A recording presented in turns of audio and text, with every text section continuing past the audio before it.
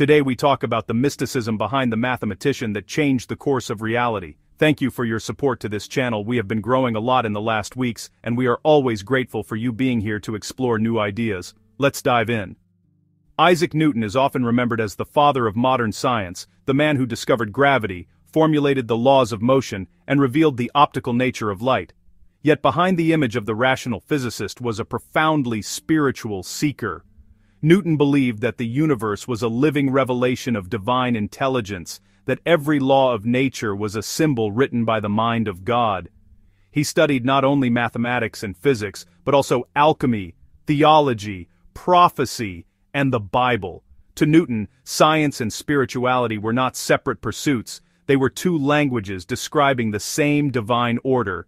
He saw light as the first emanation of God, gravity as the invisible bond of divine love that holds creation together, and the human mind as a mirror of the cosmic intelligence that sustains all things. Beneath his formulas, Newton sought the spirit behind the forces, the consciousness that moves the stars and awakens the soul. Light as the presence of God. Newton's fascination with light was not purely scientific, it was metaphysical. When he split sunlight into its spectrum through a prism, he saw more than color. He saw the signature of the divine. In his private writings, Newton described light as the active spirit of God permeating matter.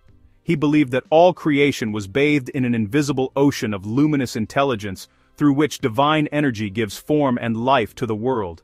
This reflected an ancient intuition that light is both physical and spiritual, both wave and wisdom. In this, Newton anticipated later thinkers who would speak of consciousness as the light through which all perception arises. For him, light was the bridge between God and nature, revealing a cosmic unity between mind, matter, and illumination. It was not just a property of physics, it was a divine medium of awareness itself, gravity and the invisible intelligence of nature. When Newton discovered gravity, he was not describing a mere mechanical force, he was unveiling what he believed to be the invisible presence of God in creation. Gravity, he wrote, acts continually and instantaneously at a distance, binding the cosmos in perfect harmony. To him, this was not chance, it was divine will made visible through law. Newton refused to explain gravity as a blind mechanism, he saw it as the direct expression of a conscious, guiding intelligence. This hidden intelligence was, for Newton, the same presence that sustains the harmony of the planets and the breath of the soul. Every apple falling, every orbit moving in silence, was a hymn to the eternal mind. In this vision, natural law was the language of divine reason, and gravity, far from being merely physical, was a reflection of love itself, the unseen attraction that draws all things toward unity. The Secret Theologian, God, Scripture, and the hidden code of creation.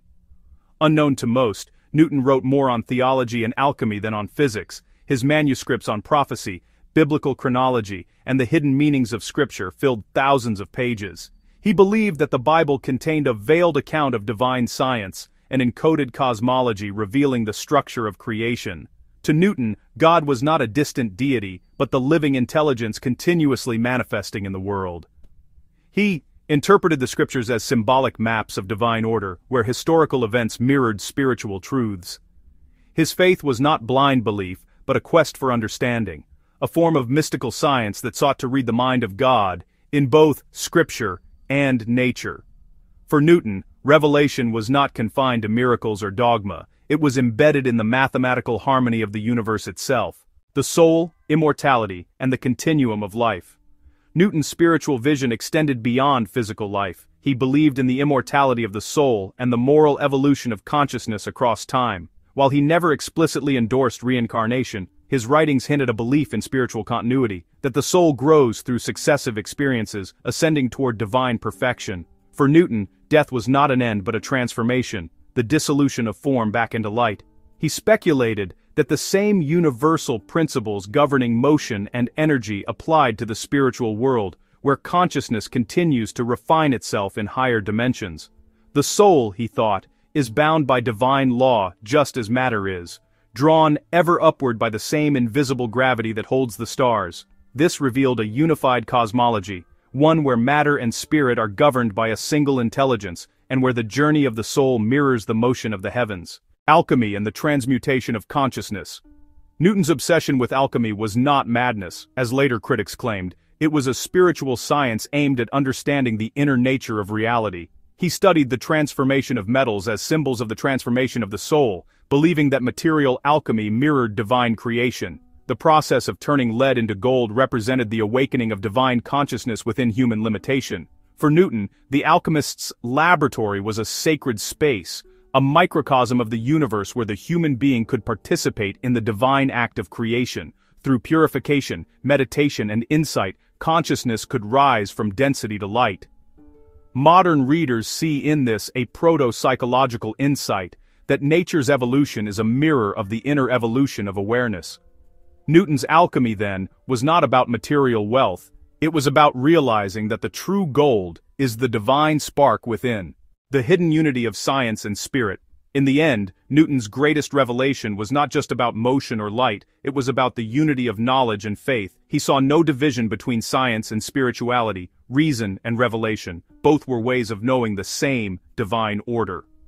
The universe, he wrote, is a most beautiful system composed of the sun, planets, and comets, all arising from the counsel and dominion of an intelligent and powerful being.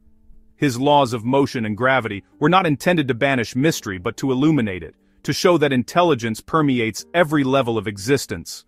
To study the cosmos for Newton was to participate in God's own act of awareness. Science was the modern form of worship. Contemplation of the divine mind through the elegance of creation. His vision reminds us that consciousness and the cosmos are not separate. They are reflections of the same light, one infinite intelligence shining through every law, every atom, and every soul. The light that never dies. Isaac Newton's genius lay not only in revealing the mechanics of the universe, but in perceiving the spirit that moves within them. For him, light was the divine awareness illuminating both the cosmos and the human soul. Gravity was the invisible love binding creation into one, and the soul's destiny was to return, through knowledge and devotion, to the source of all being. In an age that often separates science from spirituality, Newton's life offers a bridge. A reminder that truth is one, expressed through both equation and prayer, through experiment and contemplation. Beneath the prism and the telescope, he found the same mystery, a universe alive with consciousness, radiant with the light of the infinite. If you got to this point, you are a legend. Thank you so much for keeping with us and watching our videos. Remember to check out the description below for recommended literature to expand on this topic.